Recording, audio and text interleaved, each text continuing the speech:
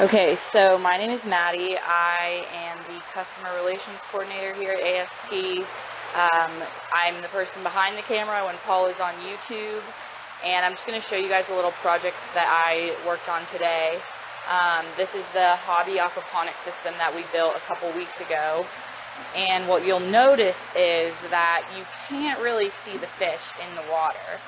Now, because we had to let some extra sunlight in for these cucumbers. And this whole system's experimental. So, we're playing around with things, we're seeing what works, what doesn't work. So, because we have this extra sunlight, we have this grow light, there's a lot of algae in the water here.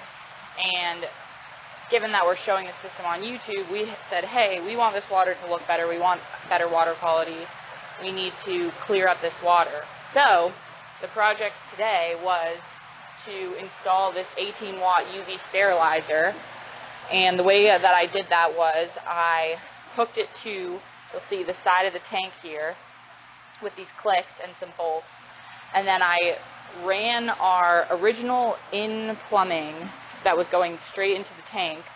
I just rerouted a little bit into this UV here, and then it goes through the UV sterilizer, and the water pressure coming from the filter just pushes it through and then out this inlet into the tank. You'll see the water going in there.